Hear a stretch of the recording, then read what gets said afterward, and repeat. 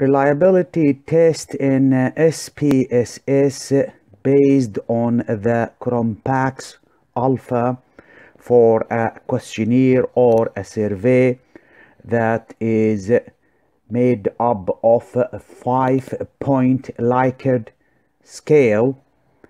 Reliability test will measure the internal consistency of items and test whether the questionnaire will reproduce similar outcomes or responses from participant or a group of participants who repeat the questionnaire at different date at different time.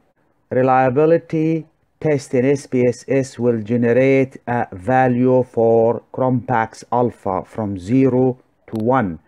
0 means that the questionnaire or the survey is not reliable at all, and 1 means that the questionnaire is 100% reliable. Here in this data view in SPSS, I had inserted a data extracted from the outcome and the response or responses of a 20 participants giving their opinion on 20 items or 20 questions, and their responses was reported on the 5-point Likert scale from 1 to 5. 1 means that the participant is strongly disagreeing, and 5 means that the participant is strongly agreeing. And to evaluate and assess the questionnaire and whether the questionnaire is reliable or not, Cronbach alpha can be used. As here we have a ordinal data, and we have an ordinal data from 1 to 5. The same Cronbach alpha test or value can be used to evaluate a 2-point Likert scale up to 10 or 11-point Likert scale. So the test can be used for dichotomous data, nominal data, binary data such as agree or disagree, two answer options or responses, agree or disagree, 1 or 0, or the responses can be 3-point Likert scale, 4-point Likert scale, and so on.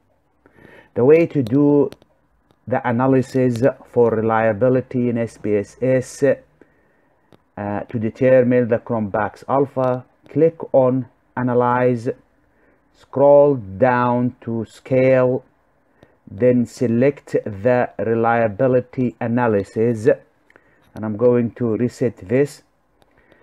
In the reliability analysis, drag the items from item number 1 to 20 into the box labeled items, and the way to do that is to click on Control A, deselect the ID, and then drag them and place them in the box here. Since we are going to use alpha, we're going to use the Cronbach alpha. We keep this as an alpha, and on the statistic icon we click on that, and we are going to select the tick the box for scale if item deleted, and then click on continue, then click on OK. Outcome is generated in the SPSS, or an output showing that there were 20 cases here, 20 participants, and 20 in the next table shows that there were 20 items, i.e. 20 questions. And the reliability statistics table, the Cronbach's alpha has been calculated and found to be 0.81. 0.81 means that this questionnaire or survey is 81% reliable. To cross-reference this into a table given here, this reference table shows that the reliability level according to the Cronbach's alpha value. If the alpha value is greater than or equal to 0.9, then reliability is excellent. And if the value is between 0.8 and 0.89, then reliability is good. And if the alpha value ranges between 0.7 and 0.79, then the reliability is acceptable. And a value of alpha between 0.6 and 0.69 represent a questionable reliability.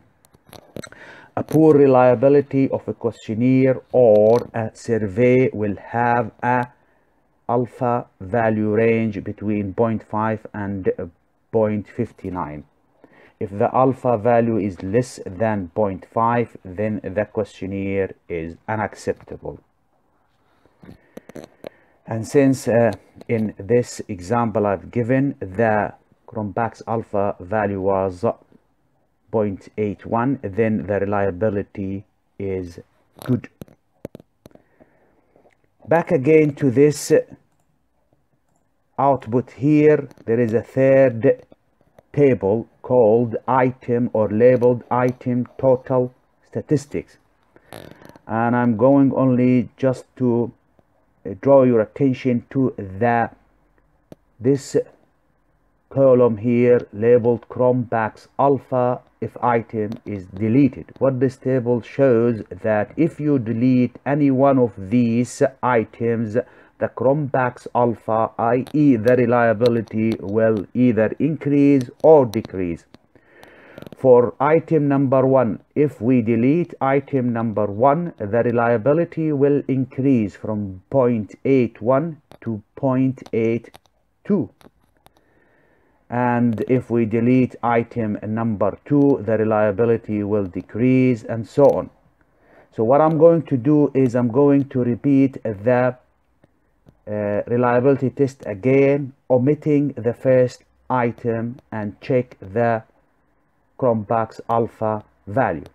To do that, click on here and then click on reliability analysis, and I'm going to remove item number 1 from the analysis and keep the setting the same. If I click on OK, a new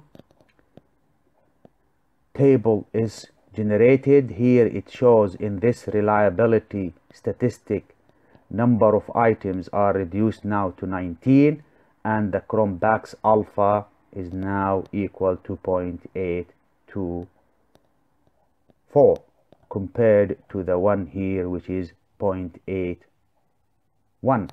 So removing item number 1 had increased the reliability for this set of questions. So this is the way to perform a reliability test using the Cronbach's alpha in SPSS for a data that is taken from a questionnaire or a survey that is based on the Likert scale from 2 points up to 11 points.